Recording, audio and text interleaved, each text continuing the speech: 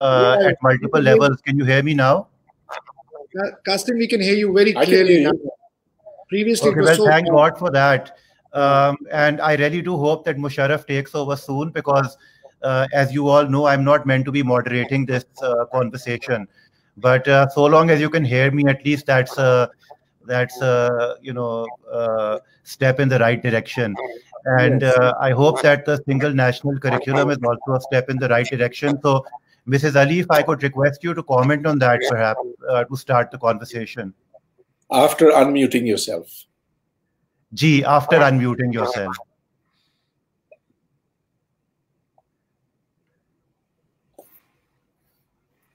Yeah.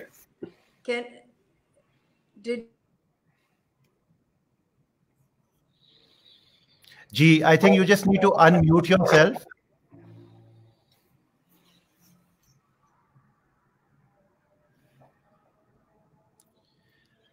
Acha, while she's doing that, Dr. Hoodbhoy, since I know that you've spoken extensively on this subject, so would you like to begin the conversation in terms of the real question that we're trying to answer today is that is the single national curriculum, the proposed single national curriculum, a step in the right direction or is it a step backwards?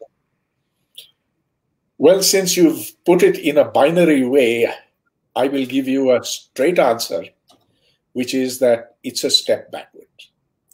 Now, let me amplify upon that. Education in Pakistan at the school level principally misses out on a broad worldview, and second, on critical thinking and the ability to solve problems. In no way does the single national curriculum address either of these. Okay, so what is the single national curriculum? It arises from a promise by the present government that they will level the playing field for everyone in Pakistan. And that means giving equal opportunity to the rich and to the poor, to those who study in ordinary public schools, and those who study in madrasas, and those who study in private schools. Now, of course, the very top-level private schools, such as Beacon House, are going to be exempt from this. And here, I would like to know from Qasim later, a little bit later, how this is likely to affect Beacon House and City School and other schools which are in the top echelon. But so far as I know, the O levels and the A levels are not going to be affected by the SNC. What is going to be the principal effect is to join the ordinary schools, the ordinary public schools and the lower tier private schools to the madrasas. And there is going to be a uniform system of examination, which means that the same textbooks will be used, and this, of course, the same curriculum will be used. So the playing field is going to be leveled for that category of schools only. It will certainly not have any effect, but then we shall hear from you on that, Qasim, later. Now, here is what I see as the biggest problem of education in Pakistan. First of all, it's a tunnel vision that we give to our students. We tell them so little about the world that they are, for the most part, unaware of that which they should know and which they do get, and which students do get to know in other countries of the world. So there they're told about geography, world history, world environment, and they are taught in a way that they are to become eventually world citizens. Here, there is a vision that they have to become good Muslims, and it is in that way that they will become good Pakistanis. So this is one point. The second is that for all our educational history, we have concentrated upon the notion, we have concentrated upon students as if they are buckets to be filled with knowledge, with facts. And so the student mindset is passive, it is receptive, it is not analytical. And there a problem? No, okay. So the mindset of the student is passive, receptive, it is not analytical, it is not equipped to solve problems which are new, which are even slightly different from the beaten track. And what that means is that particularly in the sciences, we lose out. If we compare, let's say, the quality of our matriculation or FSC papers with those of equivalent exams, school leaving exams in any of our neighboring countries, we see that there's a very, very sharp difference between them. We see that here it is education by rote, and rote learning has been emphasized even more than before in this present national curriculum. Now, that is for the sciences, but when we come to other subjects, it gets even worse. So if we take Islamiyat, there has always been a large, well, basically it has been all about memorization, but now that quantum of memorization has been substantially increased. So they are required now not only to do Nazra Quran, but also now to be able to read that with meaning. Now, for a young child, this is an insufferable burden on the memory and on the amount of time spent in education. And now it is not just Nazara, it is also meaning, and now there are also hadiths to be remembered and recalled appropriately. And further, there will also be various du'as, prayers. So there'll be a dua for climbing up the stairs, walking down, doing this, doing that, before prayers, before meals, during meals, after meals, a prayer for every occasion. Now, that's not what you teach children. That's stuff that they ought to be learning in schools. And so why are we imposing such a heavy burden upon students who already have such a huge amount of memorization to take care of? So now the consequences of all this is that Pakistani education is going to get less and less competitive as compared to what's around in the world. And you can see that in terms of the quality of manpower that Pakistan is now sending overseas. And look, manpower export is so important to Pakistan. It's the mainstay of our economy. It's what brings in all the foreign exchange practically, except for some from exports of goods. But that's small compared to what comes in from the Middle East, from the United States, Europe, etc. And now our people can't compete over there because they don't have that broad base. They don't have those analytical capabilities. And this single national curriculum is in no way going to help in increasing that. So if the government was really serious about improving education, it would focus upon the education, it would focus upon the examination system, it would remove or at least lessen the amount of rote memorization there. It would improve the textbooks hugely because the textbooks that kids learn from are absolutely awful. It would invest a lot into teachers' training and make sure actually that teachers get trained in the way that they ought to be. So there's a lot that has to be done. Instead, what the government has done is it's taken the zero budget solution. I mean, what does it take to modify a curriculum? Nothing. It's just a piece of paper. You don't have to do anything more than simply say, okay, this is what you've got to learn. So this is, to my mind, I hate to use the word, a fraud. And I'll stop here. Dr. Saab, that's quite an opening statement. I'm going to before I beg leave, I'm going to just address your question regarding Beacon House. Fortunately or unfortunately, Beacon House is not exempt from the doctrine of the single national curriculum. The only fortunate part is that I'm not sure whether it's been implemented yet or when it's actually expected to be implemented, but I do know that the initial plan is to look at primary up to year 5. I don't think that they're immediately looking at secondary school. And this is one point.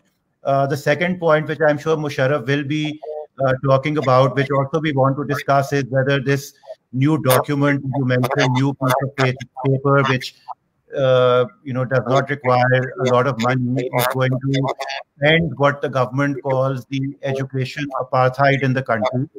And finally, Mosharraf, before I hand over to you, I just want to take this opportunity to thank our lead sponsor, UBL, who have made it possible for us to organize this conference.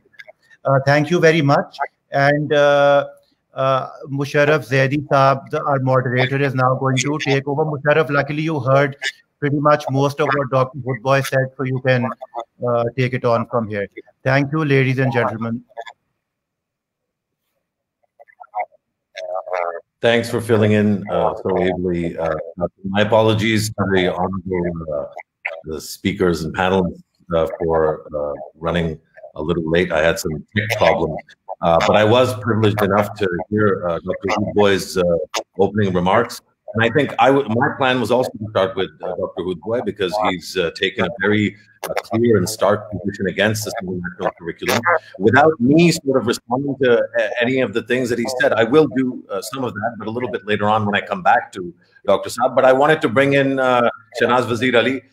Madam, you've been doing this as long as anybody has, and you've seen various governments and their efforts to implement coherence across the entire country. So a less critical view of the single national curriculum is, of course, that the government of Pakistan seeks to bring together the whole country and raise the standard of learning in the country. And one instrument that they think can help achieve that is the single national curriculum.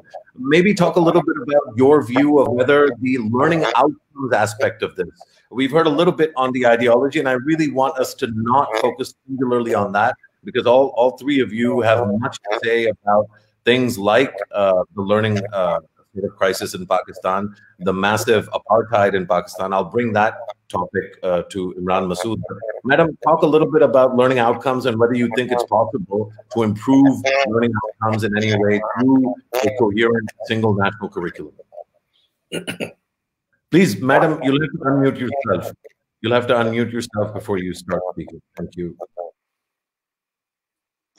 Thank you very much, Mosharraf, and I did hear Dr. Pervez Hoodbhoy's views with my usual interest, because I think he's one of the strongest proponents for education and also the sharpest critics of what is happening in the education sector.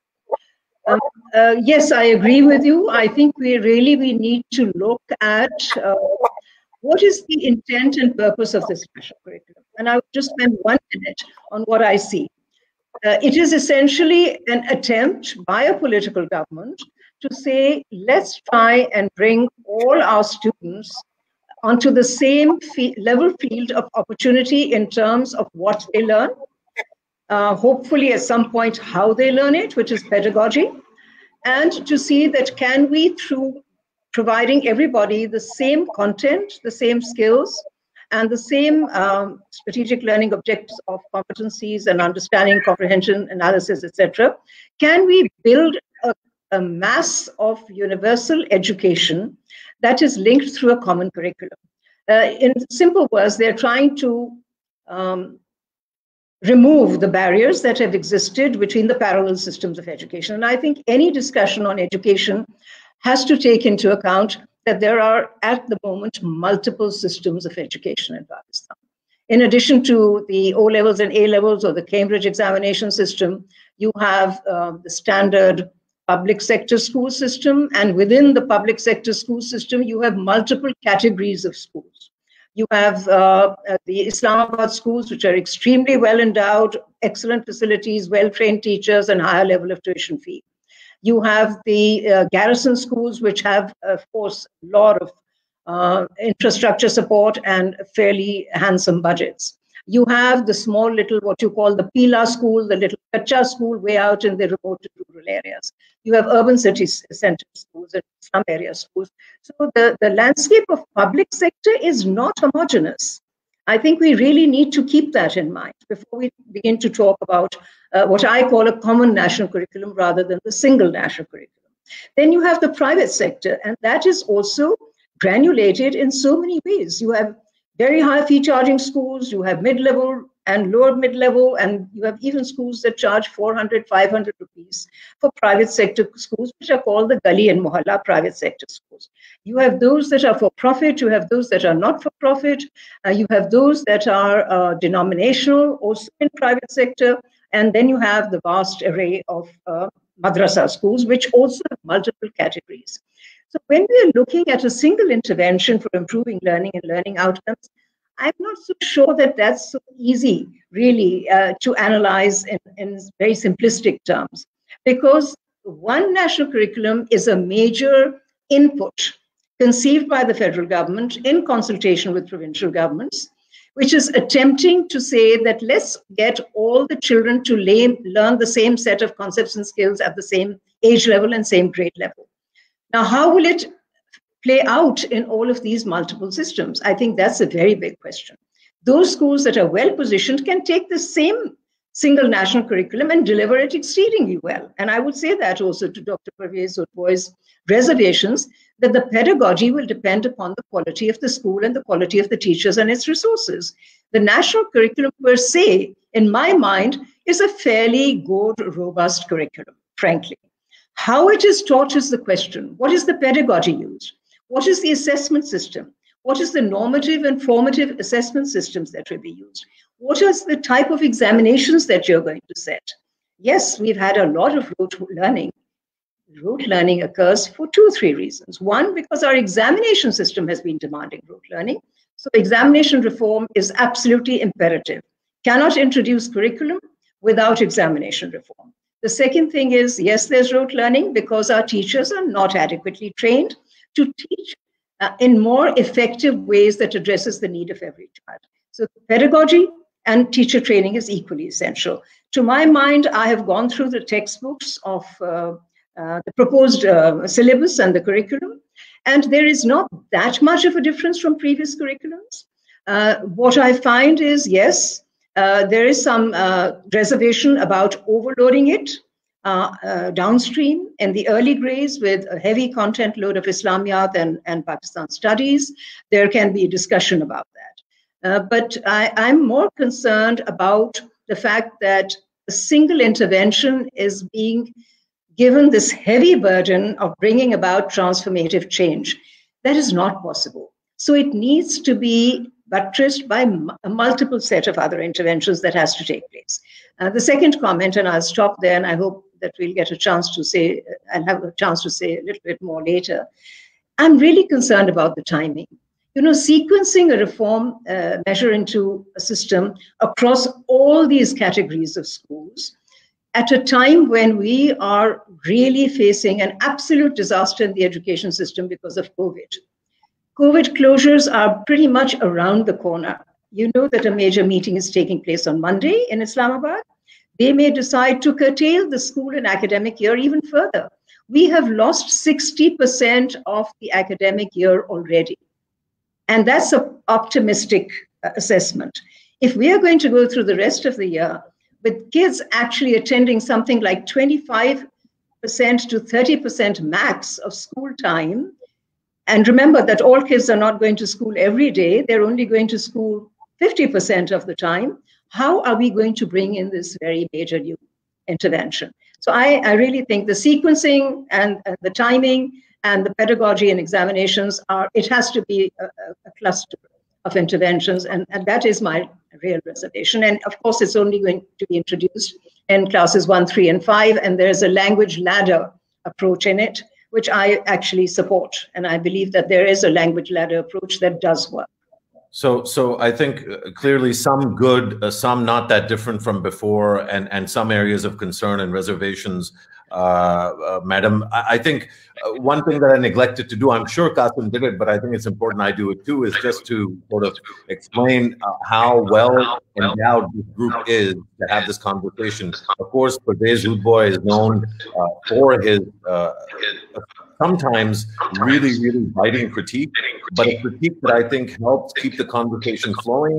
And that kind of critique is vital to a robust discourse. So I think, you know, his value in the Pakistani discourse over the last quarter century and longer, but quarter century is how long I've been following it, is something that I think all Pakistanis, regardless of whether they agree with Dr. Hoodbhoy or not, should value, and I certainly do. And I'm glad that he's part of the conversation. Shahnaz Wazir Ali, I think if I went into her bio, we wouldn't have any time for discussion left. But her most, I think, epic sort of contribution was her role as the co-chairperson of the Pakistan Education Task Force. She's, of course, been education minister and senior advisor on education to multiple governments over the last 3.5 decades, and has been running a charity sort of education concern that her family's been running for many, many years.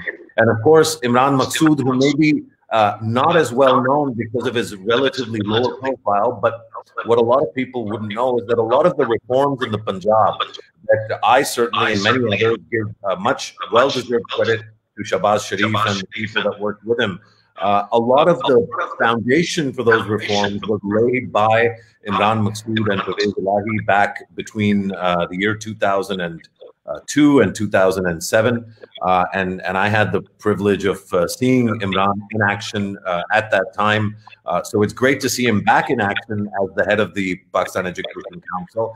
Imran, what is your view? You're going to need to unmute yourself, but maybe start off talking to us a little bit about this issue of apartheid. I think that a lot of the elite or really expensive English medium private schools get saddled with the burden of the entire sector. But at the same time, there is a degree of fear that people have that over time, these elite English language schools have become predatory almost. Can we have a decent conversation while so many different sectors within the sector are operating? How do we deal with this issue of apartheid in education? Thank you, Mosharraf. Curricula has always been a big challenge for every government and any government. I remember back in 2002, when the curricula was the prerogative of the federal government and provincial governments had nothing to do with the curricula. We wanted to change the books, we wanted to change the curricula, bring in new books, bring in new advanced research-based curricula, but then we were not allowed. It was after 26 years, back in 2004, that the curricular revamping was done after so many years by the federal government. And after the 18th Amendment, this responsibility was given down to the provinces now that we have the 18th Amendment in practice. There has always been an issue, there has always been a kind of a discussion between the private schools and the public schools. To me and to my knowledge and my information, the majority of the Pakistani students, while being in the private sector, as well as in the public sector, they have been going through a similar common curricula which was being taught in all the 4 provinces and even at the federal level. Now, the only difference between the public and private was the English language. The private sector was doing English medium instructions and the public sector was doing the Urdu medium instructions. We thought this is the biggest, the barrier.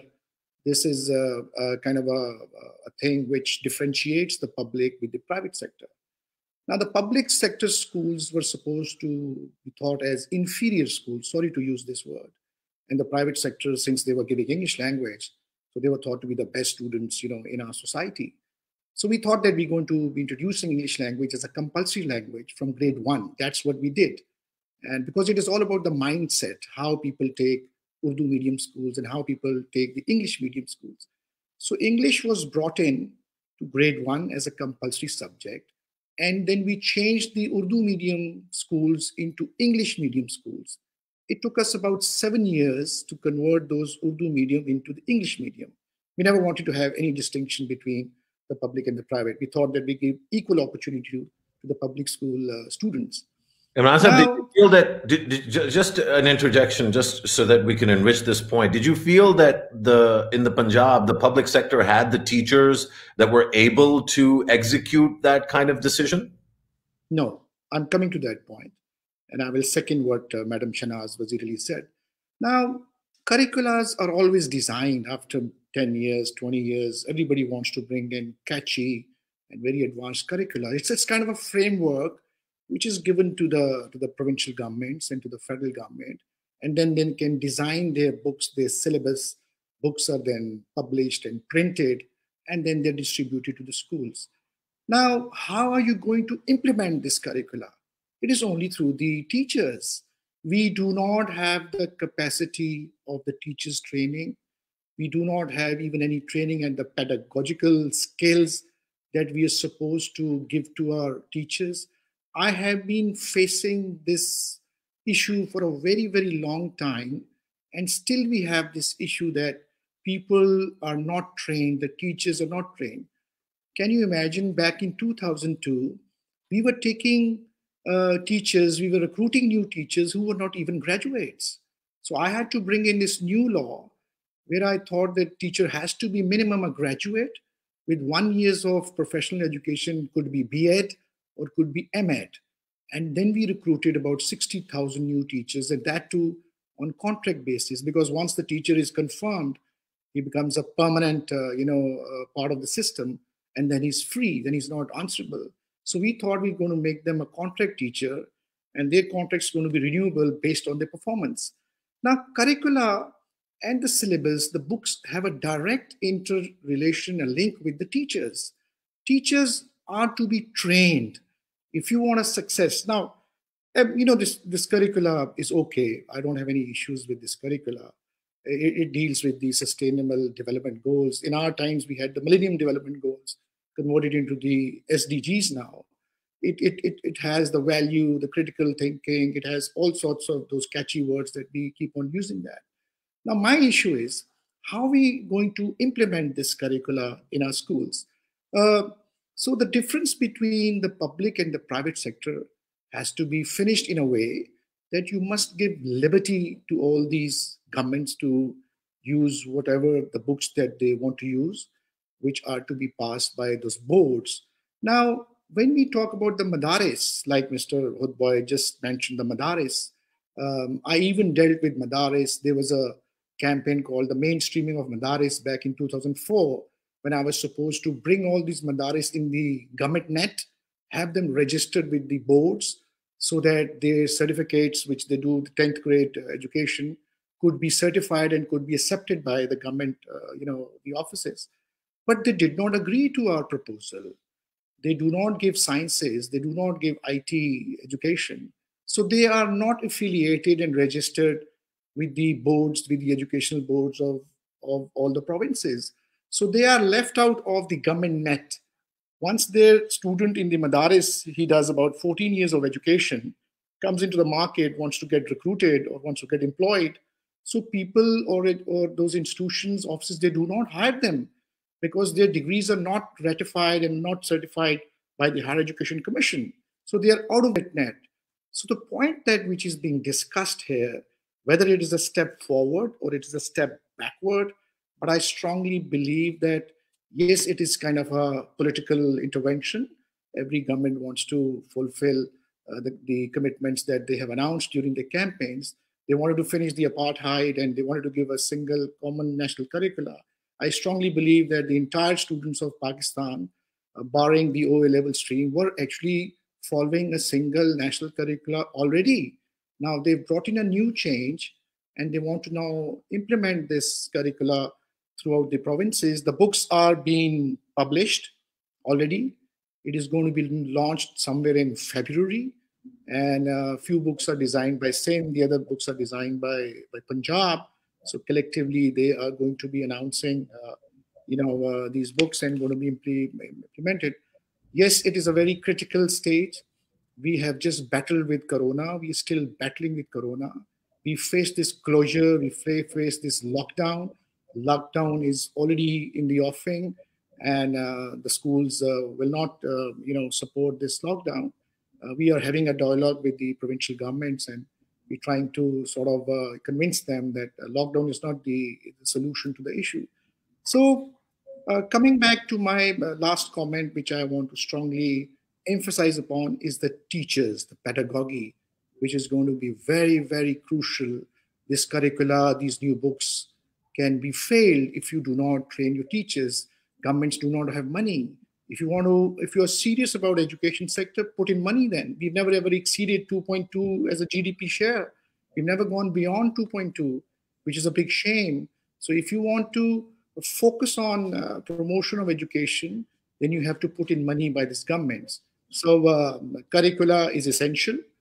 We need to have good books to run a good school system. And curricula has to be implemented, whether it is good or whether it is bad. Thank you.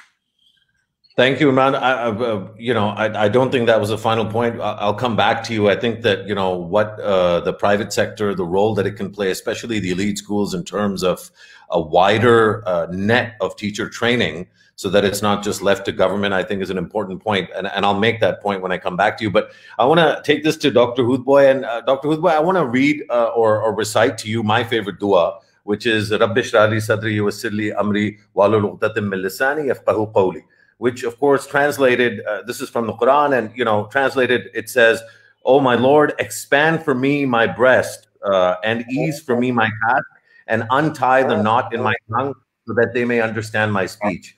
I share this with you and with the viewers because for me, this dua and many other duas are not insufferable at all. Alhamdulillah, I feel really blessed that I know this dua. I feel that it's important because this opening of my breast is really about tolerance and affection and warmth. So even though, for example, I may really disagree strongly with Imran's positions, I want to hear what he has to say, and I don't want him to feel like he has to attack me when I ask him a question.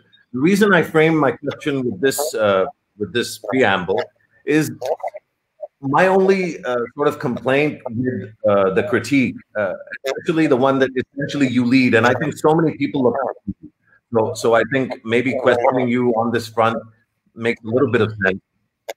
It's not at all to personalize it.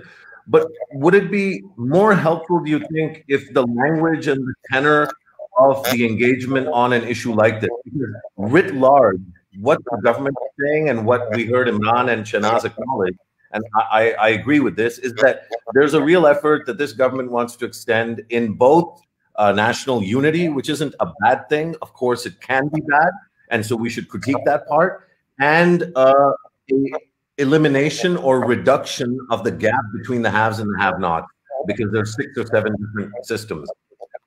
I wanted to just ask you whether you are on board for those two generic sort of goals, and whether the critique is, specific to certain aspects, or whether you think the whole thing is, should be dealt with a cricket bat. Well, look. Religion has never brought us unity. It's brought a lot of disunity. You tell me how it's brought unity to this country. You tell me, what were those people in the streets of Karachi shouting, Shia kafir, Shia kafir? Is that the kind of unity that we expect religion to bring? But that's what happened to the debate. The debate is whether the single national curriculum will make it worse. Well, wait a minute. Let me speak. If you emphasize religion from the very roots and say that that is the only thing that makes us Pakistanis, what's going to happen to your minorities? Are you going to trash them the way that you've been trashing them for the last 72 years? Of course we ought not. to be damn well ashamed of ourselves the way we treat our minorities. Of course we should. But is the single national curriculum going to make this better or worse? That's really the question. Worse. Absolutely worse. Absolutely. But what's the basis for that argument? The more you emphasize religion as the basis, the deeper you're going to get into this.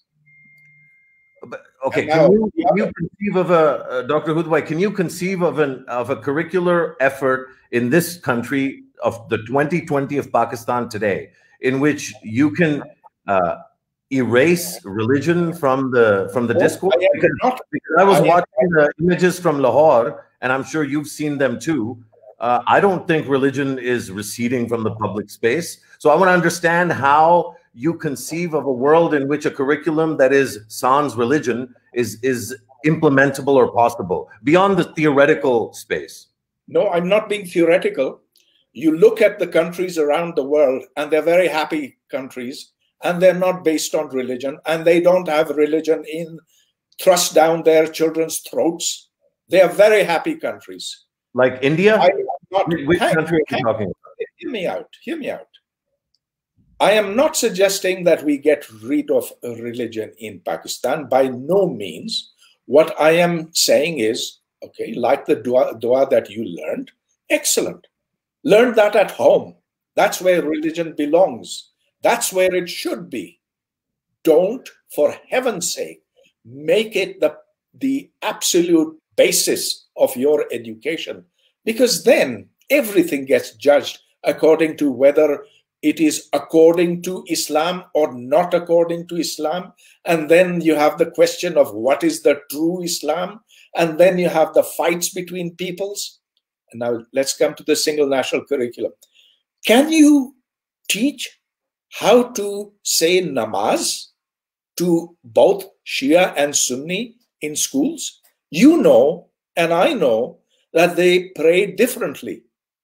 And yet you expect that they will be trained to say namaz properly?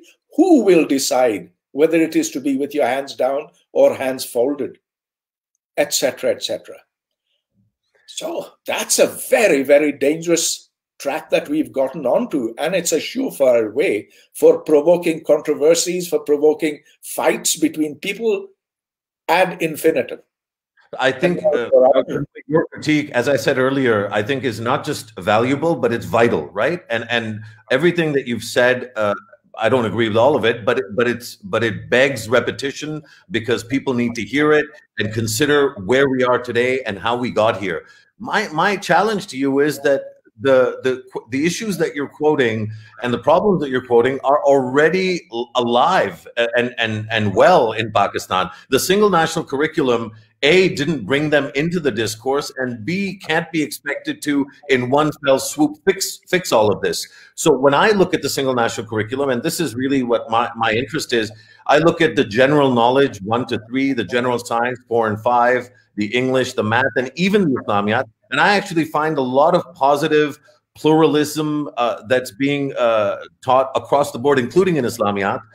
There's certainly more content vis-a-vis Islamiyat. There's no doubt about that. But if you look at, somebody mentioned Pak Studies. There's no Pak Studies. There's general knowledge. And I went through the general knowledge curriculum, grades 1 to 3. There's no emphasis on religion or on nationalism. It's really I mean, obviously there's stories about folk heroes and national heroes, but I'm wondering whether a lot of us are maybe angry about stuff that's already happened and is happening today, and aren't giving enough of a chance to the single national curriculum. No, it's not just being angry. It's a worry that when you add fuel to fire, the fire will burn more furiously. Now, in terms of curriculum, look, Shahnaz said this earlier, and Imran Sahab said this earlier as well, that the curriculum, it doesn't really matter all that much. It's how you teach the topics that are included in the curriculum. It's how you evaluate. It's the infrastructure for schools. None of those are addressed in the single national curriculum. And so I come back to this. What is it all about other than a great propaganda stunt? Tell me what's new, what's good in it. So, like I said, I mentioned the general knowledge and the emphasis on pluralism, and I've read through it in detail multiple times. So unless it's changed, 2006 curriculum had just as much. Sure, and so therefore, Therefore, if we're talking about the single national curriculum, the critique that you're offering, I guess, applies as much to 06 as it does to this instance. And so that's what's the, I'm trying to figure out what the extra bit of critique might be for.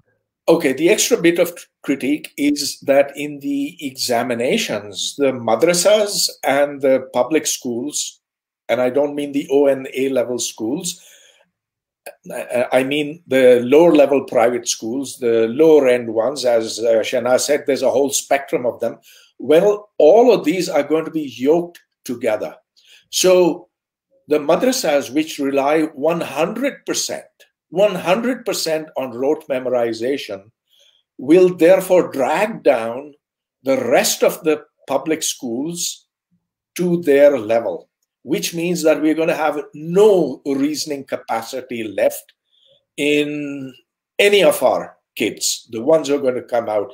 So far, there had been some, but now that you're going to join everyone up together, I think that's the really big difference that is going to make. Okay, I'll come back because it's always so much fun, sort of trying to learn from you, Dr.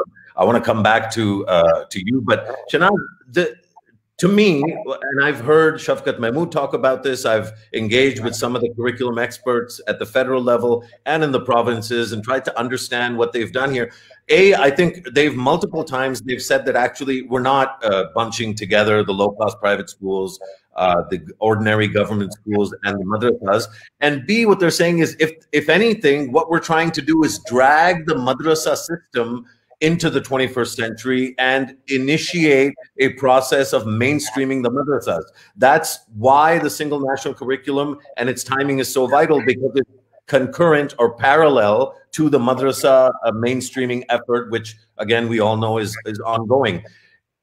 Of course, we should be worried about the risks that Dr. Saab has pointed out. But is there a way you can see this going well as well, or is it just darkness and brimstone and fire? And I'll need you to unmute yourself before you speak. Thanks.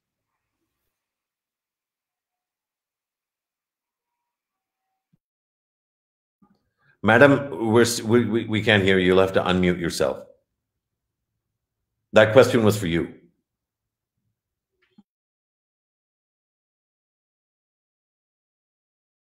Okay, so the control room might be maybe. Okay, all right. Thank you. Yes. Mainstreaming of madrasa education has been the attempt of several governments. This is not the first time. It is an exceedingly difficult thing to do. For many of us who have been in government, Mia Saab has been there, Dr. Pervez has been very familiar with what previous government's efforts have made.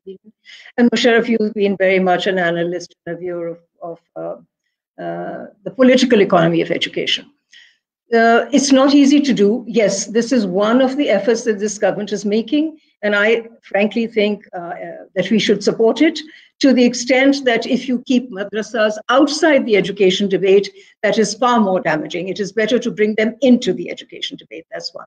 What I've understood from the discussions that have taken place in the National Curriculum Committee is that all madrasa students will take the board exams. Once this curriculum has been implemented all the way through class 10, 11, and 12, right now they're only going in a sequenced intervention of classes probably 1, 3, and 5 in the first year, and then they will move to the other stages. So it will unfold over several years. But after those years, all class 10 students, equivalent to class 10 in the madrasas in every single school, including there will be, O-level and A-level students, everybody will have to be taking the same board exams, which is why we talk about the necessity for examination reform. I think this government is aware of it. I don't think it has done any serious work on it, and there is a lot of work to be done. And there's an excellent model of the Aga Khan University Examination Board, which links examination with teacher training, with pedagogy, with classroom practice, how to implement, the whole question of how to implement. The second thing is that the madrasas are a vital component, and they do educate something like over 3 million students. Now, these students also have aspirations of actually getting jobs in the marketplace. And I have visited many madrasas, and many of them have got computer labs, and they are teaching science, they are teaching mathematics, physics, chemistry, science, etc. I'm not in a position to say that they are teaching it at the level which really good schools should be, but at least for the first time, you're beginning to see this change of adoption of computer science and science subjects in the madrasas. The third point I would like to make is that which Dr. Pervez, I think, has very rightly said, that there's no question about it. Our pedagogy really needs attention. Pedagogy means teaching practice. So I think we're all agreed on that. Every educator is agreed on that, and that's not a big issue. To my mind, the question I asked every time when we talk about the single national curriculum is, what is the problem that it is setting out to solve? Now, to my mind, there are several other problems that we need to solve and attempt to solve.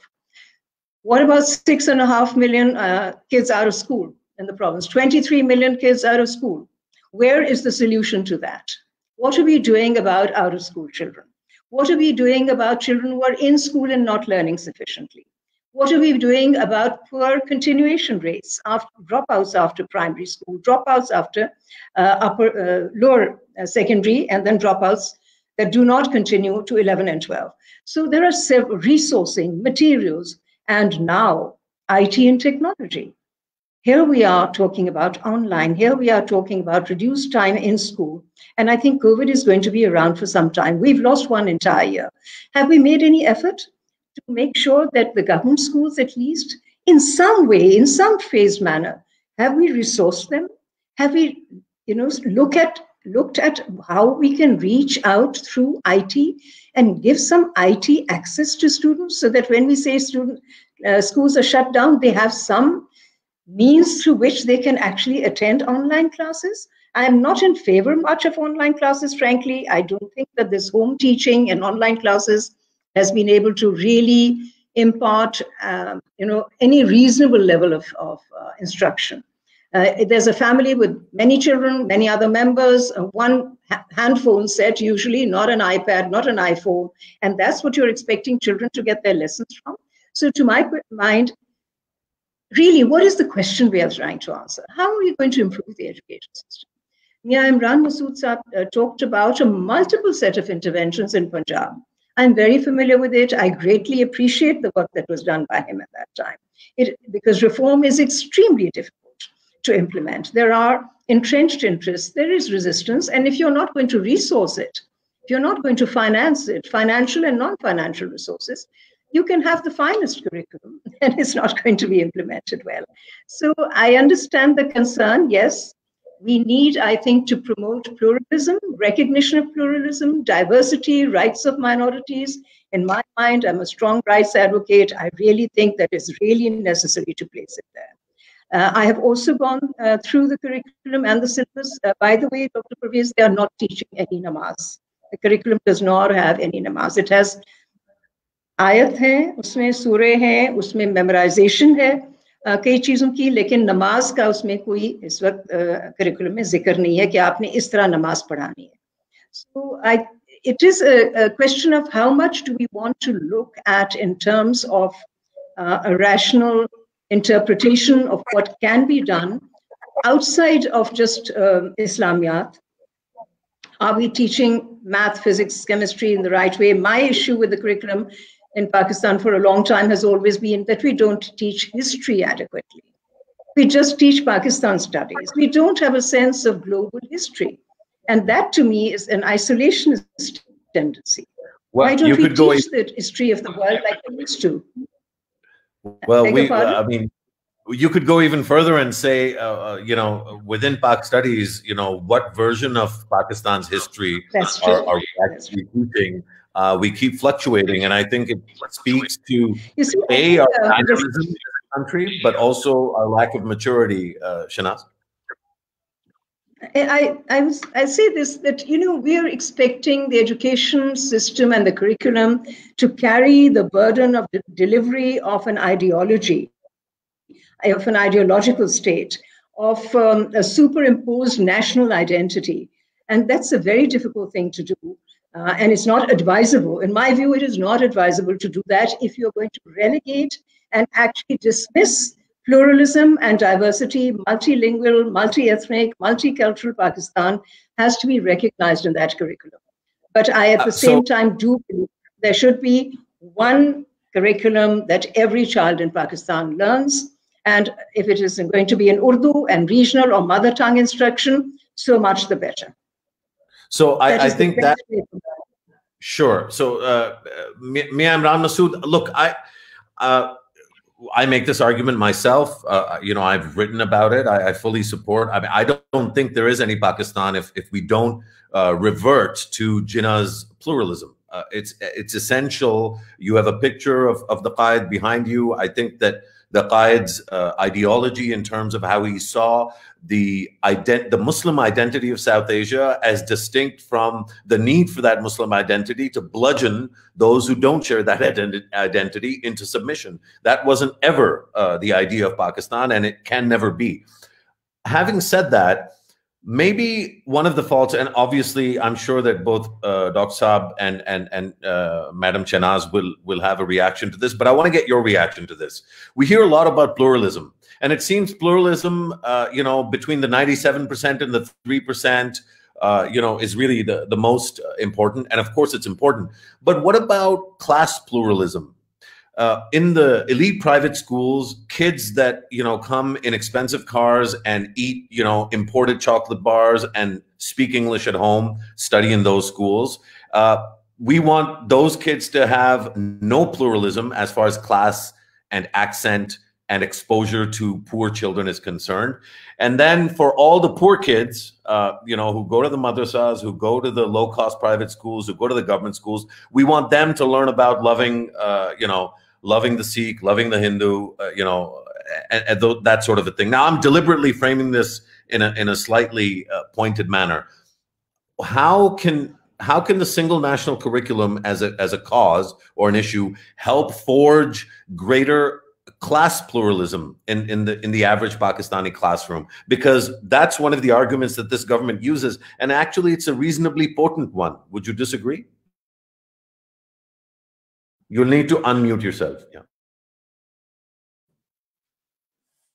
Yeah, there has been several issues which the society has been facing, and there has been a lot of discussion. Well, it is easy to criticize, and it is easy to even write about your views. But when it comes to implementation, and when it comes to the ground reality, that's very different. The governments have several responsibilities. As an education department, their sort of targets are very different. They strongly look into the enrollment issues, to the dropout issues, the female sector, infrastructure, out-of-school children. Now, about the pluralism that you talked about, it's just one single point that I also wanted to mention here, because it is part of a learning process that I went through.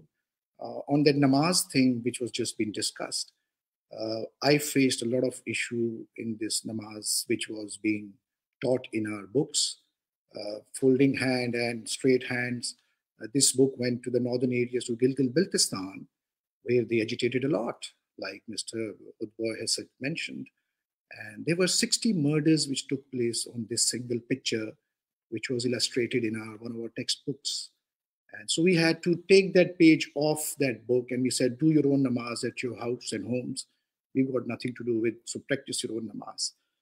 Now, the class, you know, we talk about minorities, and we talk about these elite schools and the curricula which is being taught in the public schools, and in the there was a big discussion in our provincial assembly, and people wanted that Punjabi should be the medium of instruction in our schools, whereas we had the Urdu medium of instruction in Punjab.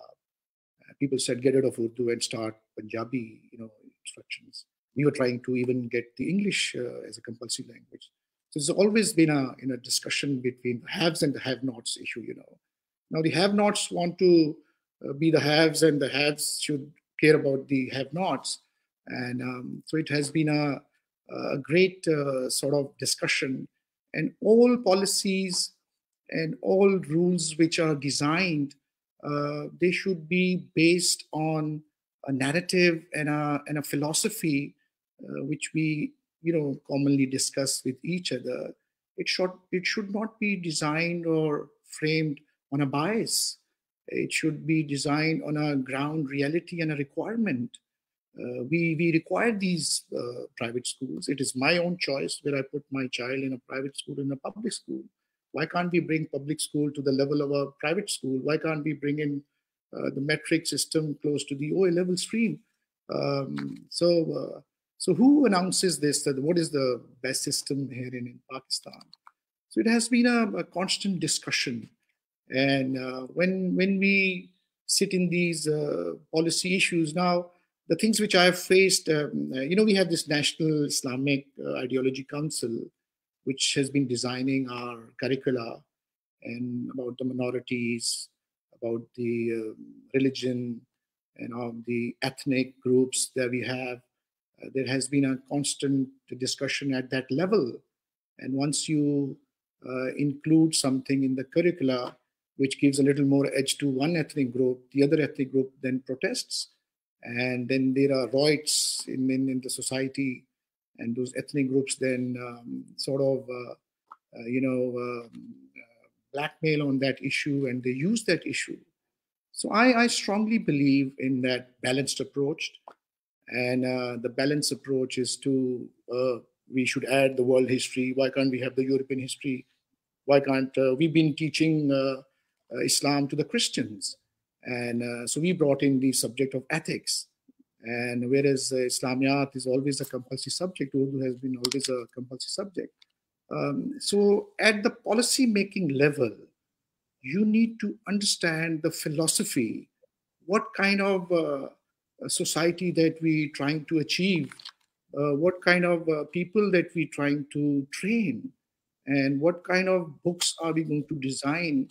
The books that should have value, that should have critical thinking.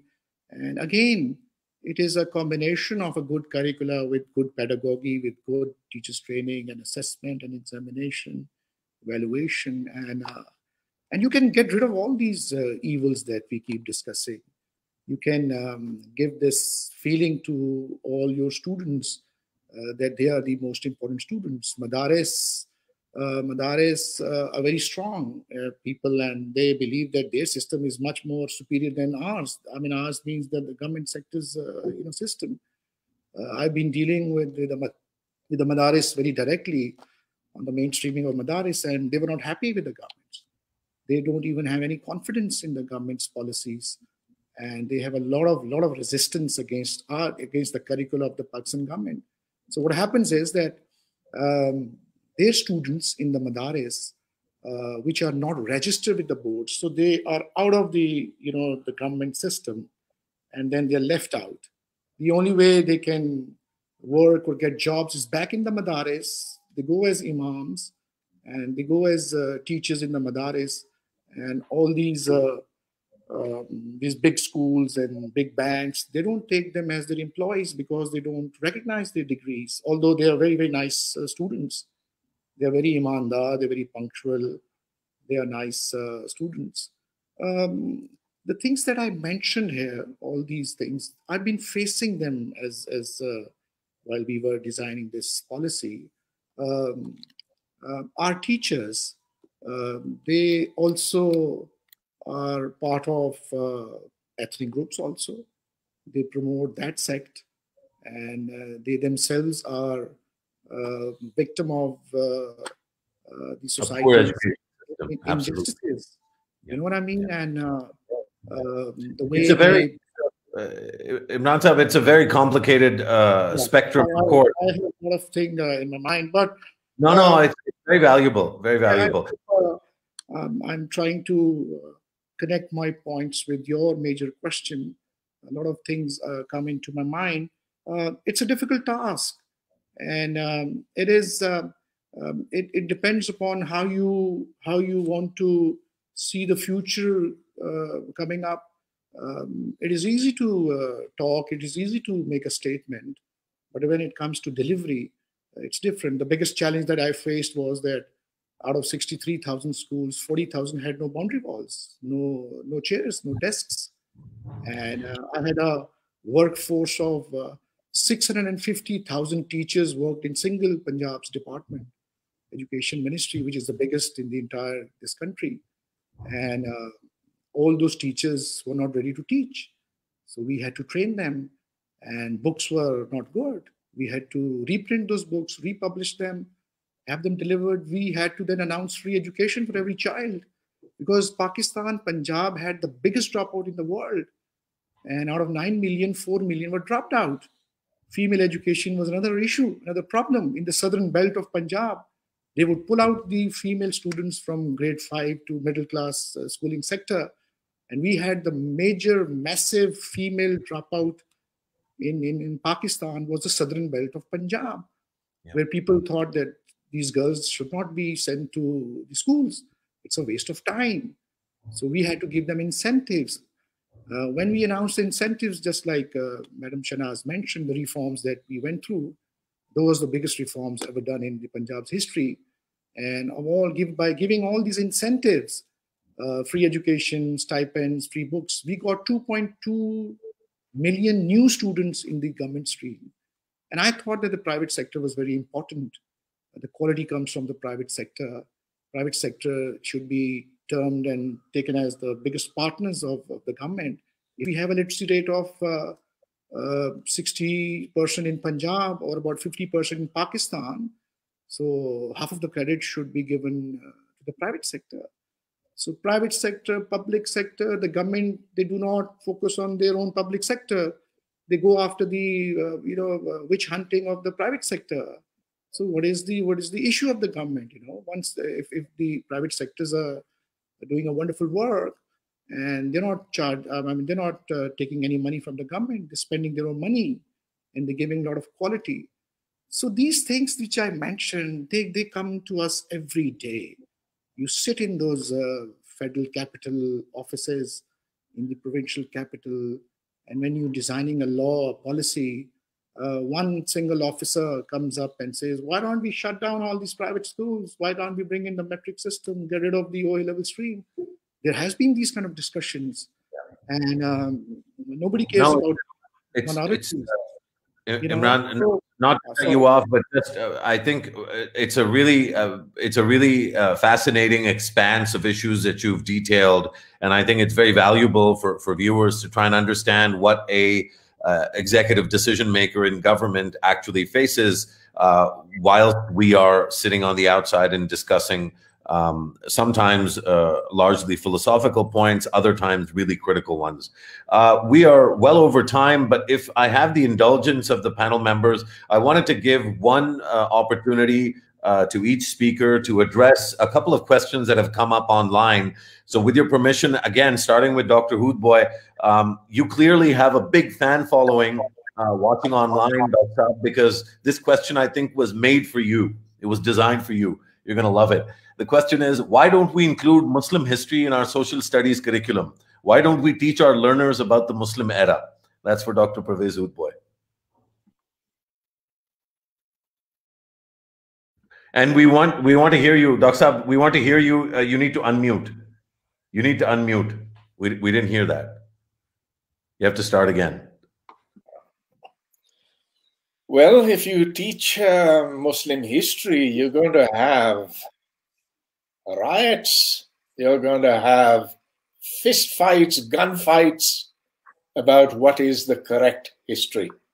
So if you go back to Khulafai Rashidin and what happened in those days, forget the later days, just that period of the 4 Khalifas, that is something that Muslims cannot discuss with each other unless they belong to the same school of thought.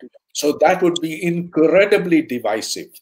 In fact, they are in the same school of thought, as we saw this year. Even within the same school of thought, it's very difficult.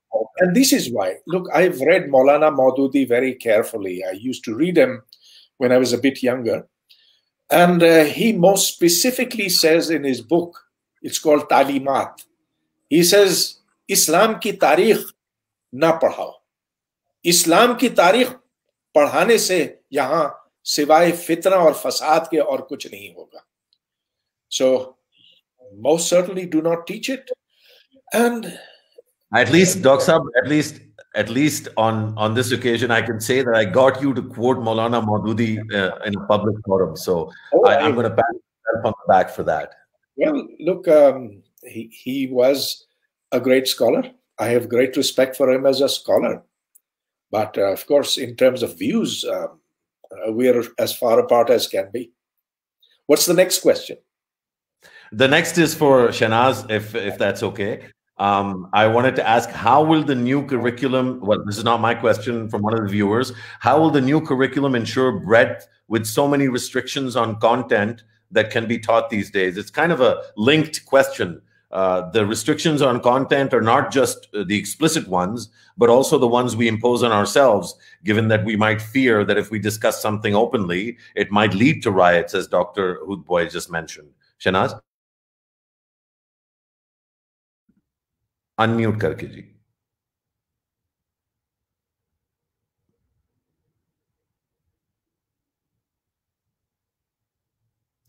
Maybe do it once and then let it be. I think there might be a lag at your end. There you go. Okay, is that all right? You see, a curriculum lays down a particular body of content. In most cases, when countries have a common national curriculum, they define that as a common minimum curriculum. They don't put an upper limit on it. So dependent upon the school, the institution, the student body, you can enrich and supplement that curriculum. And I think, unfortunately, in our situation, because we have an education sector that suffers from so many deficits in terms, I'm now talking about the large sector, which is the public sector schools. They don't have the resources to be able to supplement and enrich. And I'm not too sure about the statement of the federal government on this, but I recall that in the National Curriculum Committee, when such a question was also raised, that can the teachers teach beyond this curriculum? The response was, yes, they can. If they've been able to teach the content of the curriculum and they want to add material to it, there is no restriction on that. However, to my mind, the restriction is there because you don't have the teachers trained adequately, their knowledge base is exceedingly poor, and the resources are not available. In schools where resources are available, and let's say a chapter on geography is being taught, or on water, or on magnetism, and if you have the resources to enlarge that concept through additional material and resources, certainly you can do it. I don't think that there's a restriction.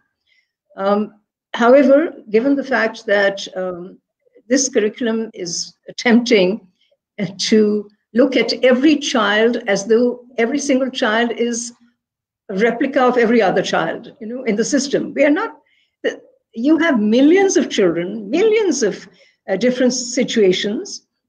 Context is different, language is different, cultural heritage is different, the experiential knowledge is different. So it is going to be very hard to say that this curriculum should produce a student body at the end of the day where everybody has been able to learn at a certain level in a certain way. We know that's not possible. So I think that the variations of delivery of curriculum will have to be factored in. They have to be factored in anyway. There are children with unique learning styles, and they will have to be accounted for in the classroom. Pakistan needs to resource its education sector, finance it adequately, fund it, support it, train it, give it the necessary materials, and yes, then set the standards, which Dr. Pervez Hoodbhoy talks about, and I fully am with him on that, that our education system should reflect the global standards of a good quality education. Sure, absolutely. So, so we need to pitch ourselves and our resources there, and that has not still happened. Absolutely. And I think absolutely. Thank you, Madam. Final word to you, Imran Saab, with this provocation and question. We keep talking about Raja Dahir versus Muhammad bin Qasim. I mean, that's kind of the old debate in Pakistan. But we have children who are, the subject of that debate that can barely do basic math and put a sentence together. So in some ways, the education, learning outcomes, the quality education, those kinds of issues have become hostage to a wider discourse. And I think that's the context for the third question we have from the audience for you, Imran Saab, which is that with the majority of teachers being untrained, how will quality be ensured in public schools through the SNC? Obviously, that's a question better framed to the founders and the government itself, the founders of the SNC. But how would you respond to that if you were trying to put together an SNC? My biggest challenge when I was heading the ministry was the teachers training. And obviously we had no money. We had no money to do chairs and desks and toilets. And it was an ignored sector, education sector. But we gave it a focus and we thought we were going to get some money. So we had to borrow the money from the World Bank. And we got the money. They were our partners. We brought in a reform. And we started doing the brick and mortar, desks, chairs, toilets, fans, everything. But let me just confess that we did not work on the quality sector. Teachers training was a big challenge for me. And teachers training, trained teachers, we had no trained teachers. And teachers thought that the teachers training was a punishment because they would call in men and women from far-flung places to Lahore and would ask them to stay here for about 5 days with a very meager sort of a TADA. And the women wouldn't stop there, wouldn't stay there. They were not allowed by their husbands to stay in Lahore. So we thought that we go down to them, to the Union Council level, and give them on the job, on the spot, teachers training non-stop. So SIDA came to our rescue and we got some money. But let me just, my punching statement would be that we cannot run any school system, any education policy without training our teachers. We cannot have any success by any good curricula, any good new textbook, a balanced approach. But all these balanced approaches and where all the ethnic, the minorities, everybody having a very confident sort of feeling, but that feeling can only be translated into on the ground is only through teachers. Teachers training is very, very crucial. We have to tell our teachers we've not been able to do much on teachers training. Private sector has a lot of inbuilt training systems, which I really admire at times. We've been asking the private sector, and I will be asking the private sector to train the teachers in the government and giving their expertise and their knowledge to train our teachers. Our teacher is, by our I mean the government teacher, is very less paid. The highest salary in my times that we would give to a teacher was 6,500 only. And there was not upward mobility. They had no promotions. And they got stuck at the 14th grade and would retire after serving about 30, 35 years. So my dear Mosharraf Sahib, the only solution to the problem, you make nice buildings, nice brick and mortar, boundary walls, perfect desk chair, perfect everything. But it is a teacher who matters a lot. It is a teacher who shapes the minds of our young children. It is a teacher who has to control the ethnic issues of our student. It is a teacher who has to create a balance. It is a teacher. We need to focus on teacher, and the governments have to spend more and more money on the education sector. So, Mia Imran Sahab, I think that is a perfect note for us to conclude on. There'll always be, in any robust democracy and society, a plural society, there'll be a wide variety of views about curriculum, and I think it's very healthy for Pakistan to have that debate. But without question, regardless of where you are in the spectrum on the debate, teachers, teachers, teachers. Without much more empowered and capable teachers, which can only come about through massive